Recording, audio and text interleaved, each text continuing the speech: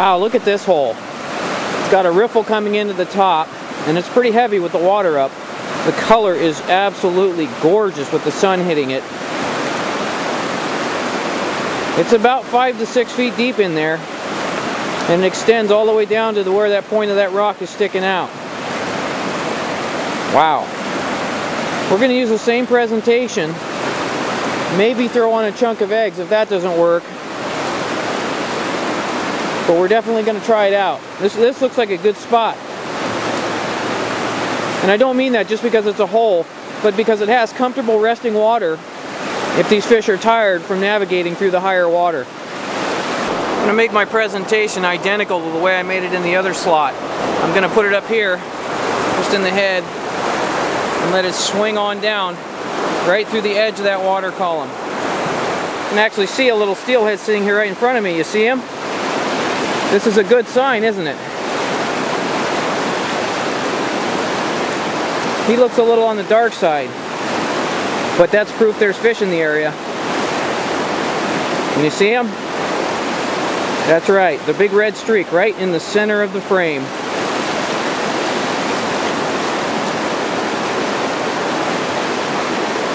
I'm going to bet that's probably an old summer fish though.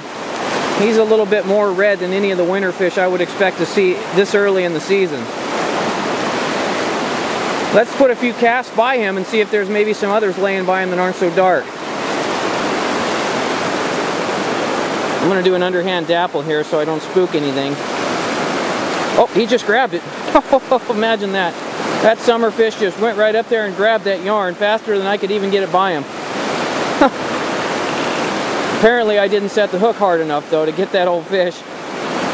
That's kind of funny though, because you know I didn't expect that fish to hit it, but he did. He just went right up there and grabbed it on the first pass. Well, let's get out a little bit further and see what's hiding in that dark green water below it. Maybe there's more of those old summer runs out there. That yarn's going right through there. Oh, he grabbed it, son of a bitch. He grabbed it, I'll be darned. He grabbed it. That's funny. He just, you know, he couldn't resist that yarn. He hit it 3 or 4 times.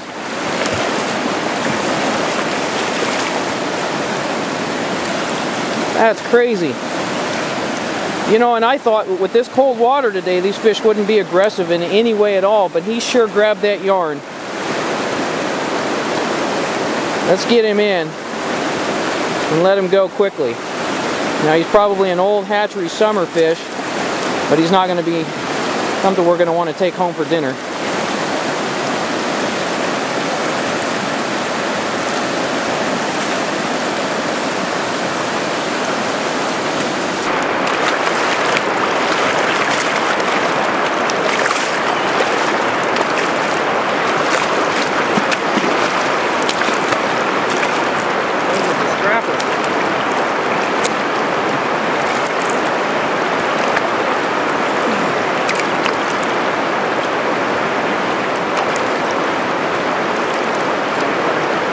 No real monster trophy here, but he grabbed that yarn a couple of times.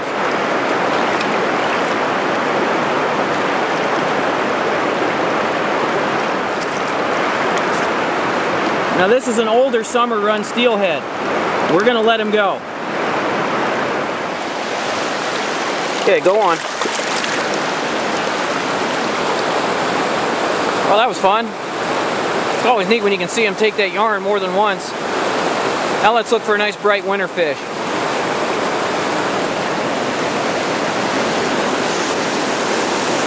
Same presentation as before. Right into the edge of the seam. 2 number 4 split shot and a downstream swing into the water that to me looks the most promising.